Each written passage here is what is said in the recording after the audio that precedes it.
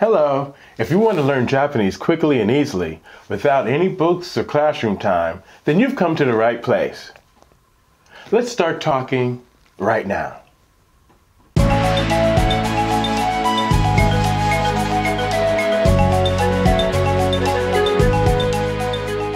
Hello, I'm Kerwin. And I'm Blaine. We're your hosts of the Easy Go channel, where you'll learn simple and easy Japanese short words and phrases so that you can start speaking Japanese right now. And what's the topic for today, Blaine? Okay, today we're going to be learning descriptive words to describe different items for, I guess, the vocabulary we've been touching on so far on these episodes. These will just be 10 simple descriptive words to get you started, and then on the next episode we'll show you how to use them for different types of items. Okay. So, what's the first word for today? The first one's going to be for clean. Clean is going to be kirei. Kirei is going to be for clean.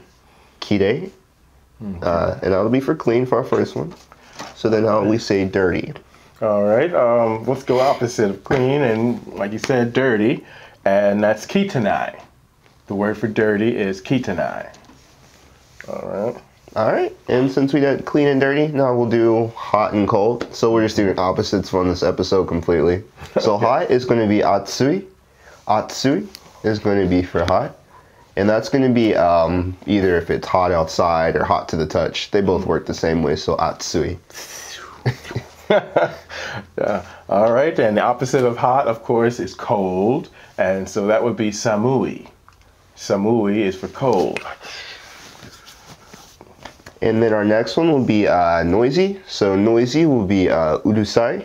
Urusai for noisy or even loud or just a loud noise in general. So urusai.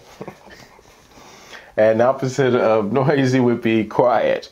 And that's shizuka. Shizuka.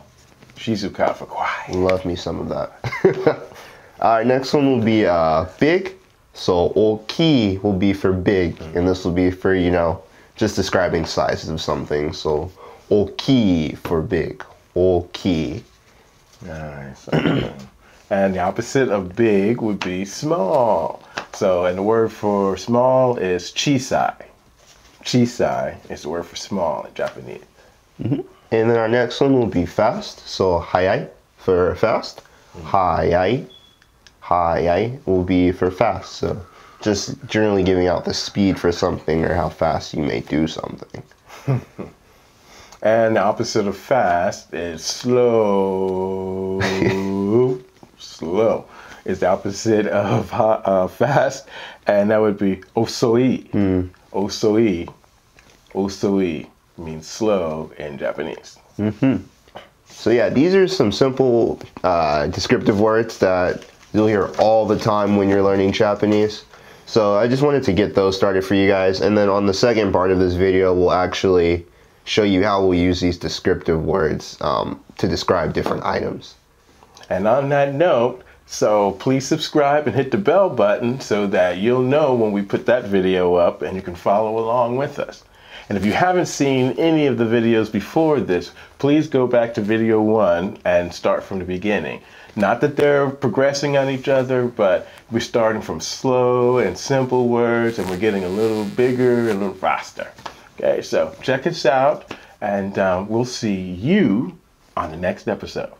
Mata ne. Mata ne.